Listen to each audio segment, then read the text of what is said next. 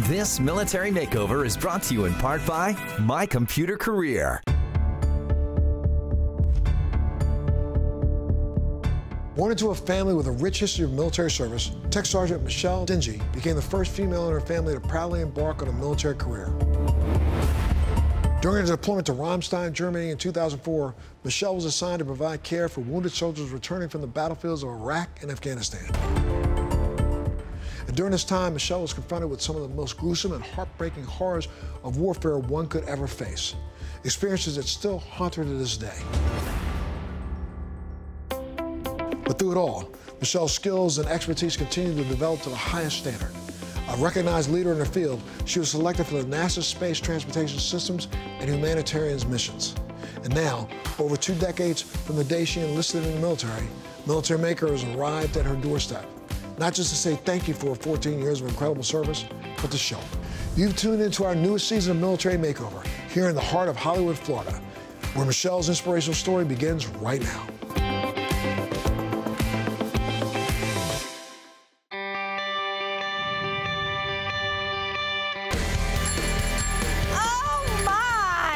Jenny? What is this? I got a boat last time. Well, you've had a boat, a golf cart, and all kinds of cars, but I figured a bicycle built for 2 is amazing. I will take it. I'm gonna get in. Are you gonna make me pedal too? That's the whole idea. But first, look at this beautiful ocean. Look at this beautiful beach. Get inspiration from Michelle's house. Are you ready to meet her? I am. Are we gonna do this all the way there? All the way. Let's go. Actually, no, I have a car ready. Let's just go down the boardwalk. Oh, I didn't know I'd have to put effort in.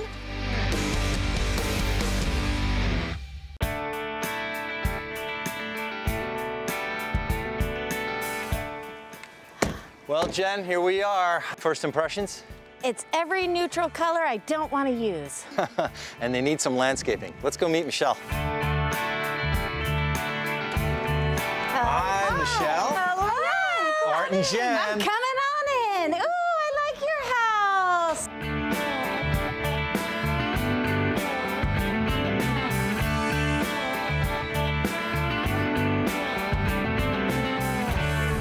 Would you guys care for a cup of coffee? I just made a pot. Love it. And who's the pretty little lady? This is Lily. Oh, hi, Lily. So, Michelle, Air Force veteran.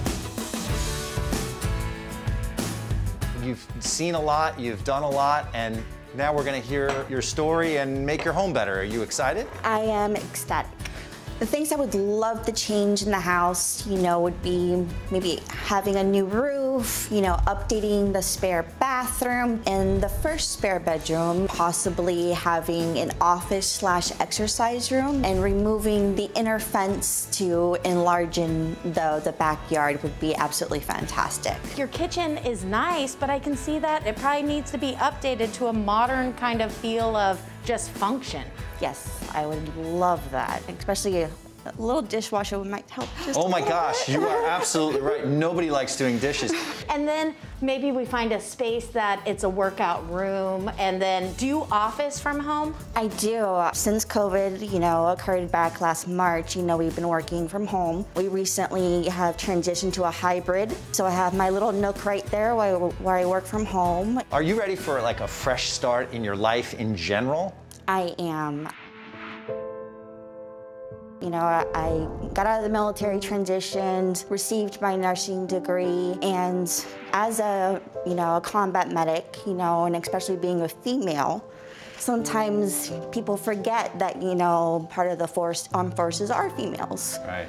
And so I like to show, what I've done, my proud accomplishments, where I've been, the people that I've served with. And, it is very important. It's a big part of your life, right? It is. I mean, you served active for what, 14 years? 14 years, yes. Wow.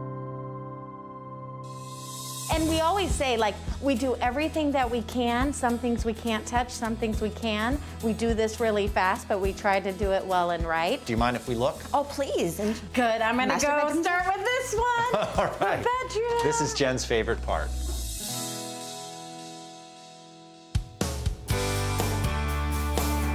Oh, it's a blank canvas. It sure is. And it looks like they built this wall out. What's going on here? Oh yeah, it's to hide the pocket doors on it. But you know what I think? I think it needs a headboard moment and a TV moment. I think that's the difference is we're gonna make everything go to the design level, have like a tailored feel to it. Not trying too hard, but let's go peek outside real quick. Good idea.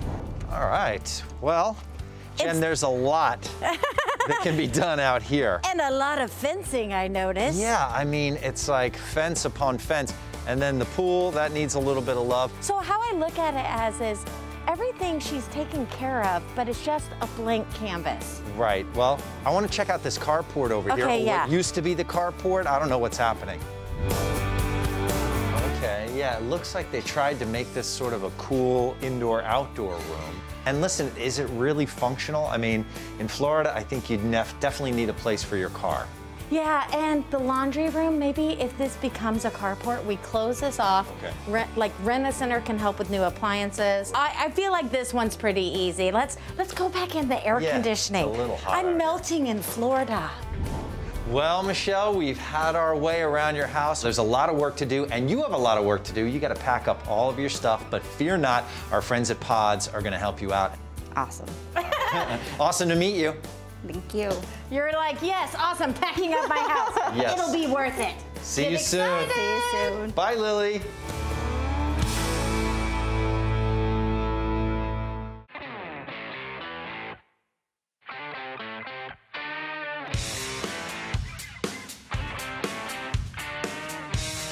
So the team from Pods came in this morning and they were like a whirlwind. I am so excited right now. There's so much hustle and bustle going on within there. The guys are being absolutely fabulous. They're getting everything packed up that I need to get packed up. At first, I was a little nervous, a little anxious. It's been a process, and I really appreciate the guys here now. This is coming together very nicely.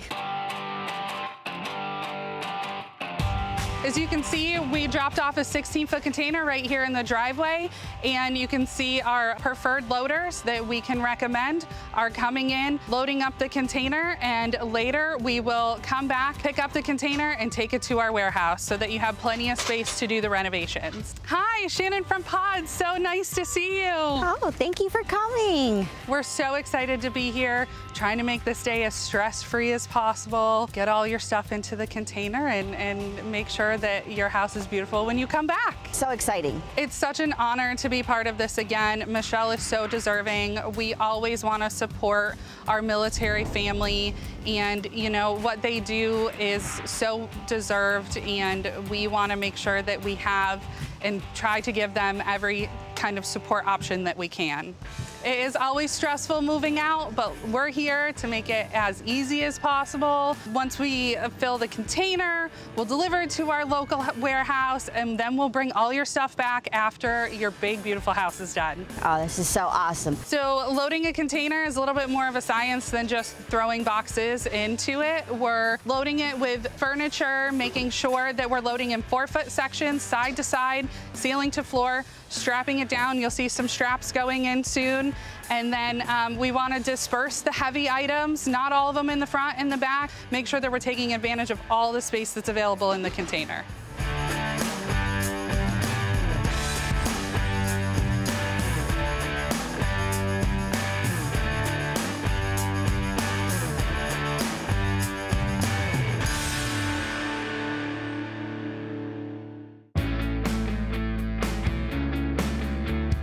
Now that it's empty, I'm really excited. Change is good, but change is also scary. So I am excited to know that there's something, new, but giving up that total control, that's a little difficult. Michelle? Yes. All of your stuff is packed in the container and we're ready to go. Oh my gosh, thank you so much. I couldn't have done it without you. It's been such a pleasure. Well, congratulations and enjoy your new home. Thank you.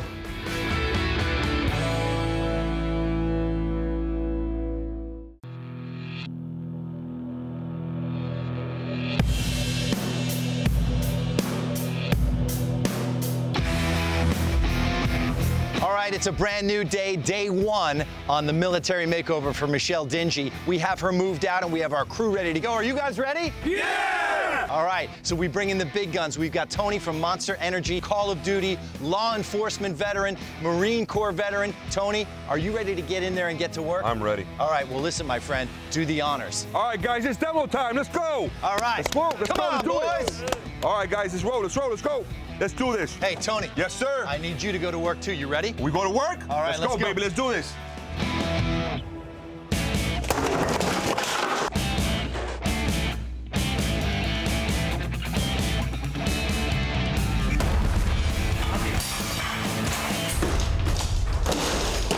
Yeah, baby, let's go.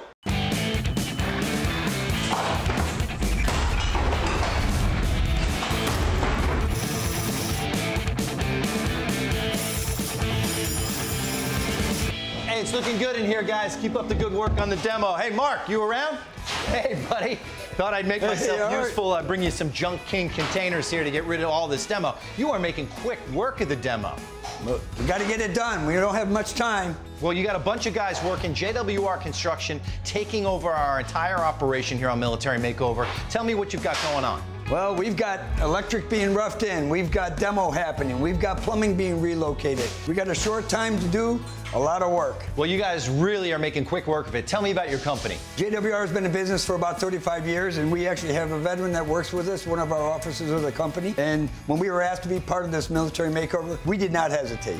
And we're proud to be part of it, as well as everybody that's here working. Well, we are so happy to have you on board. Are we going to get this done on time for the big reveal? Absolutely. Awesome, man. One last question for you, Mark. How do you get your hair to look so cool and spiky and rock and roll? And never mind, I don't want to know the secret on camera. You'll tell me about it later, all right? Here, use these garbage cans, buddy. Thank you. All right, back to work. Come on, guys, we got containers. Let's get this demo out of here.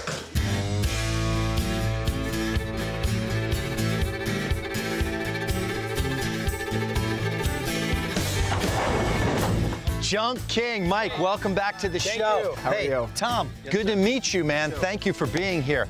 Give me a status report, man. Welcome back. Thank you. Thank you for having us. We're excited to be here. No job is too big or too small for us. Yeah, today we've got our 12-yard dumpster. Worked perfectly coming down the street, fits magnificently in the driveway. Yes, and perfect. it's the perfect tool for the job. Residential driveway is exactly what we're looking for. They're only 8 feet wide, so they can fit in a standard parking stall. Perfect. Now, where is this junk going to go? And obviously, we got a lot of stuff here. I'm seeing wood and metal. A lot of this can be recycled, right?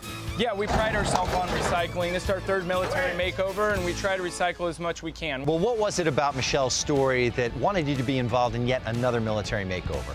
Excited to be here with Michelle. Just like her and myself, we have a lot of first responders and veterans in our family, and we're just so thrilled to be here and help her out. Well, we couldn't do it without you. Let's get out of the way and let you guys so much. Fill up this dumpster, right? Just keep recycling, right? Absolutely. Hey, we're going to hear more about Michelle's story as she sits down with Montel. Don't go anywhere.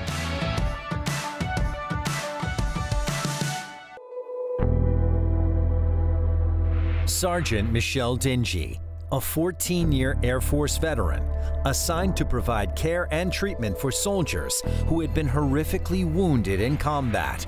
Her story begins right now. Thank you for having me. No, look, I am so happy, we're so happy that you are our recipient for this military makeover. How did that make you feel when you found out? Oh my goodness, I was so excited. I cried. So you're excited to see your new home? Yes. I can't wait till you see the big reveal. It's gonna be great. You're gonna love it. Look, let's talk a little bit about, you.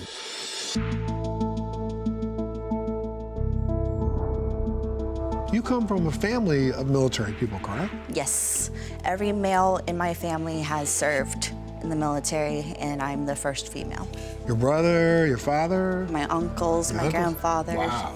It takes a lot of strength and intestinal fortitude and personal perseverance to want to be a nurse or a medic, right?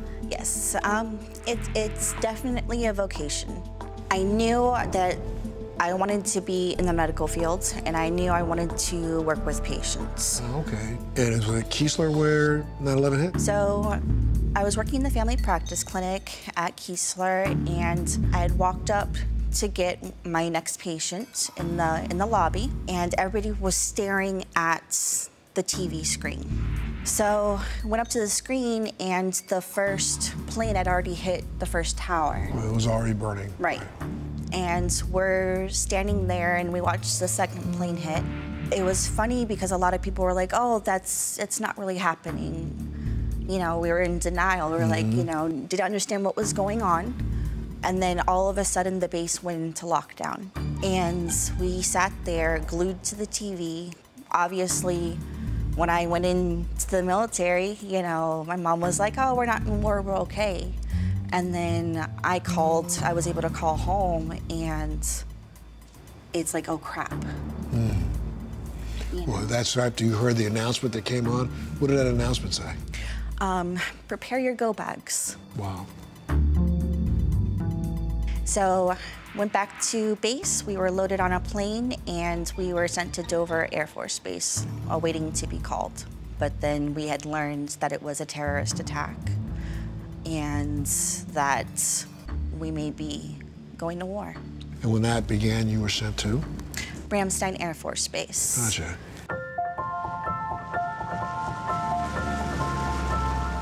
And then seeing those C-130s and C-17s coming in with all the wounded.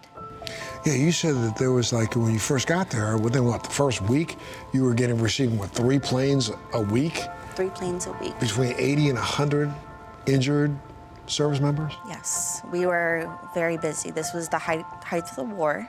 You're 19 years old, having to look at some of the most horrific injuries I think this country has ever seen, right? To see someone your age being unresponsive, having a traumatic brain injury, being hooked up to a bunch of tubes, you're trained for it, but when you see it, it's different. The smells of burned flesh, the smells of gangrene. You know, these people are coming straight from the front lines. They're coming straight there. You're trying to get them taken care of, and that's forever just etched in your memory.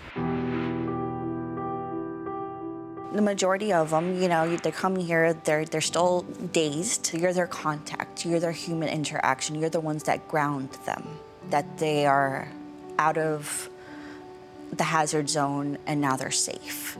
You know, so you have to, you know, support them emotionally, mentally, physically, and spiritually.